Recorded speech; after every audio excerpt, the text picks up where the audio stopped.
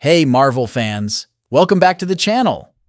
Today we've got some interesting news about Ironheart's journey in the Marvel Cinematic Universe, and let me tell you, it's been quite a roller coaster so far.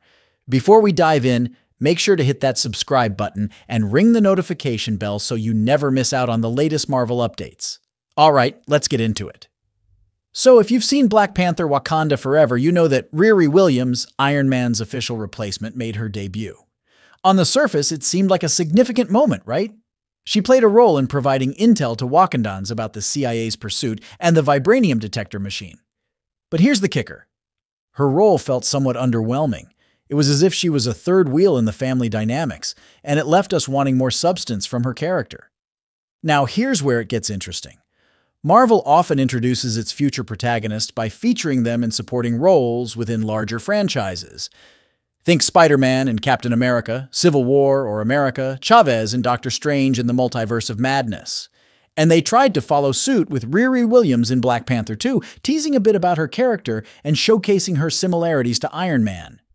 However, the execution felt off, leaving fans wondering if her introduction should have been a grand entrance in her own solo show.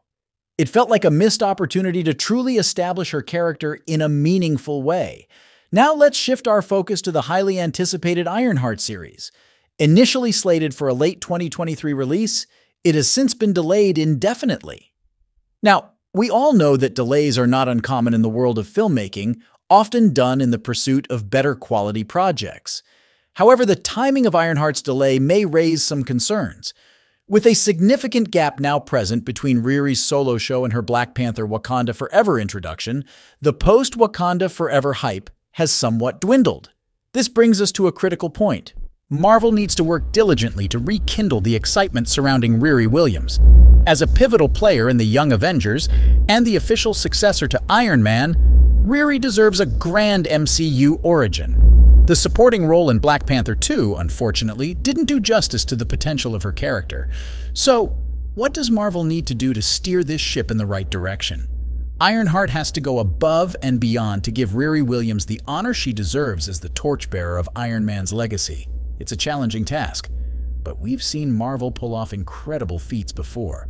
Let's hope they have some tricks up their sleeve to turn this around. What are your thoughts on Riri Williams' journey so far? Are you still excited for Ironheart despite the delays and the rocky start? Share your thoughts in the comments below, and don't forget to give this video a thumbs up if you enjoyed it. Stay tuned for more Marvel updates.